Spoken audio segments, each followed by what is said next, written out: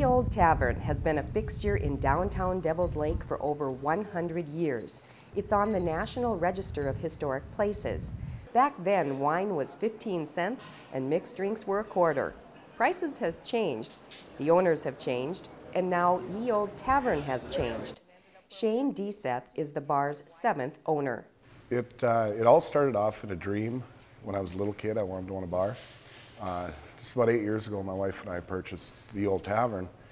The original bar is only 900 square feet in size, so when the rest of the building became available, Shane and Lisa decided to take a risk and create a showcase tavern in Devil's Lake.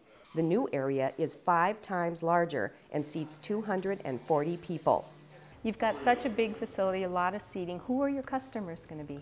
Customers are going to be mostly local, but we do a lot of hunting and fishing around here, and we're going to promote that.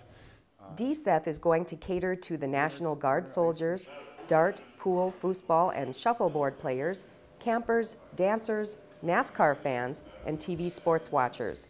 Ye Olde Tavern will have 16 television sets, 16 full-time and part-time employees, and a quick-serve kitchen for snacks. What are some of the unique features that you see? In this bar, the bar itself, it's got like the drop-down top to it and stainless steel. No other bar has that in town.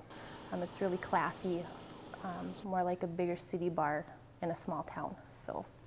While the bar has retained the original tin ceilings and an old door from Dakota Hatchery, what's behind that door is a state-of-the-art walk-in cooler. The glycol system keeps the beer icy cold. The line goes under the floor and beer comes out of the tap at 33 degrees. All of these new features came with a price tag. A Renaissance loan helped give the Deseths a tax credit for 5 years. Shane says Barb Britch with the Regional Small Business Development Center was a big help with the business plan and projections. And then it was time to go to the bank and sell the idea to Kevin Davidson and Dwayne Pisek. You're putting blood, sweat, and tears. I mean, your family has to be a big part of this. You're giving everything that you've got, and you have to have the drive. You've got to know where you want to be with this business in 5 years, in 10 years. Shane knows exactly where he'll be in 10 years. The place he looks forward to coming to every day, the place of his dreams, where friends meet and you're only a stranger once. Ye Olde Tavern.